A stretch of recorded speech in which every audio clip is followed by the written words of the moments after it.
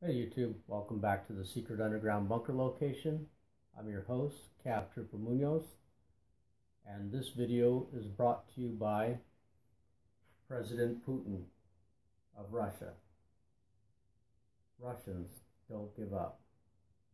And this t-shirt is courtesy of Babushka, and I'm sure you can find it online in America as well as Russia. Today, for your viewing pleasure, we have an unboxing. I'm not going to show you what it is. It doesn't say on the package. But it's pretty long. So let's take a look and see what we got.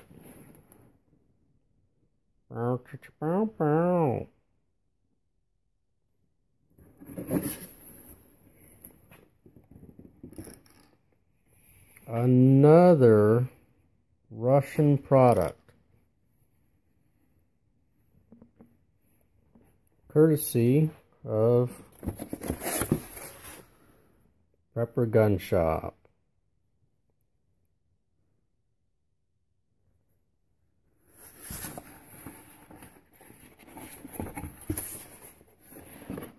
And they always send this flyer with the gun safety flyer. I wish they'd include a sticker. Prepper Gun Shop, if you're listening, you guys have one of the coolest logos out there, and I'd really like to get a sticker or two.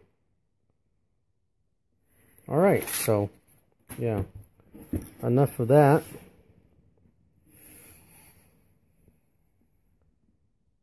There it is, the Mulat Vepr in 7.62 by 51 NATO, or 308. Let's get her out and take a look at her.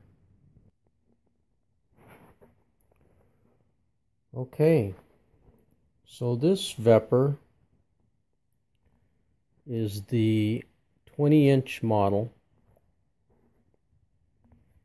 with the thumbhole stock, slant back,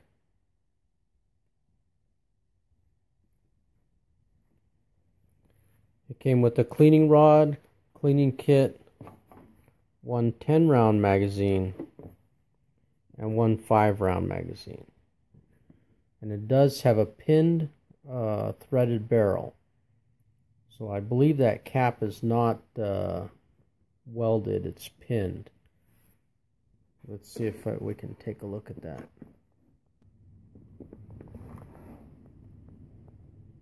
There you go. Traveling down the barrel, we see the beautiful wood foregrip. And I know a lot of guys go for that tactical M-lock rail, and I don't even know what the other one's called, but man, you just can't beat this wood. It's just really nice. Now, if you're going to go take this rifle out and beat it up, then yeah, I would probably change this wood out for something a little more durable.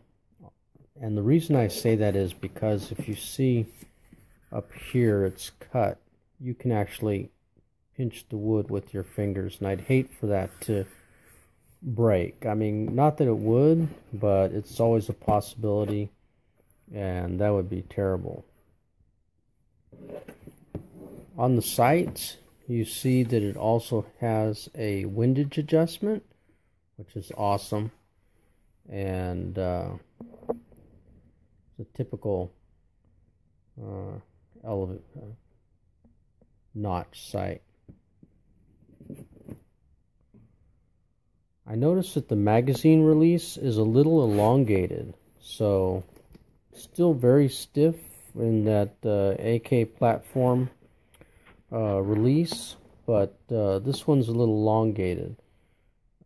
I don't know if I'll put an extra tab on this because I'd really like to keep this rifle stock.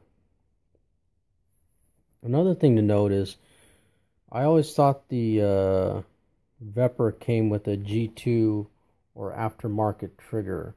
This one does not have any aftermarket markings, so it may actually be the from the factory trigger.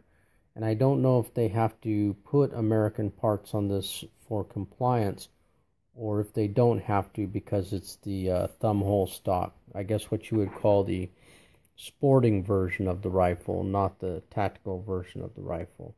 And I believe that's how they get around the stupid, ridiculous, nonsensical government red tape import restrictions. Did I make that clear enough that these gun grabbing know nothing idiots who base a gun's performance on the way it looks? Oh my God, don't get me started. Anyway, and there's the end cap. And this thing is built like a tank. I mean, this thing is solid. What a gorgeous rifle. And I believe it's heavier than my M77. It's got to be about a good 9 to 10 pounds. And I'm sure on another channel and another review, they've probably given the weight of the rifle. But what a beauty. So I promised myself back in November that I was going to buy a rifle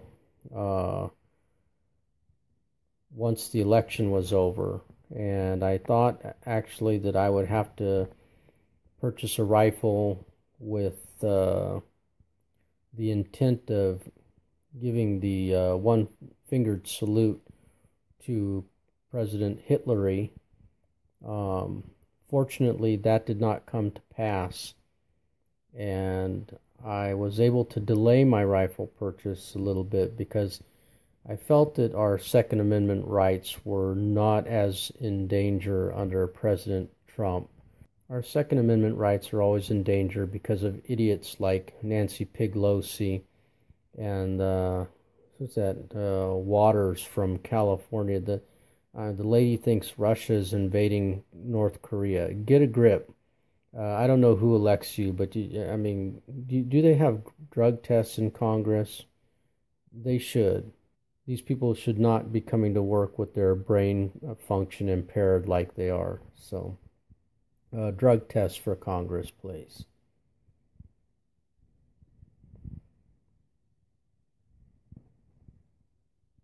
All right, I'm going to open this nice new rifle up and I'll let you see the innards.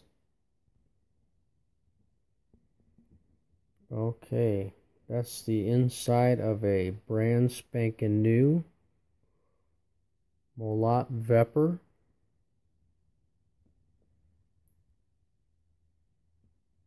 Nothing really crazy. Let's see if I can get a better view.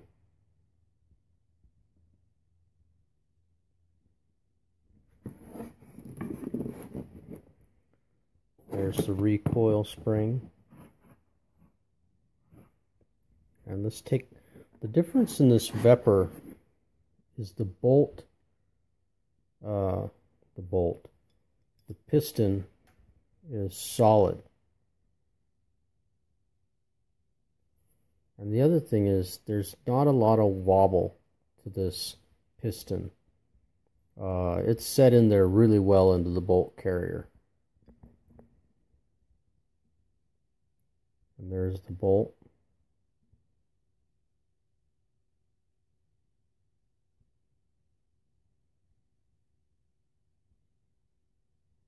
No deformation on the tail, obviously. I don't know what this coating is, but for a guy who doesn't mind Rust-Oleum as his preferred firearms coating, this stuff feels pretty good. This feels thick and well done. This coating does not feel cheap at all. So there you have it. the Russian Molat Vepr, my congratulations President Donald Trump gun, and I hope to have some range footage for you coming up soon.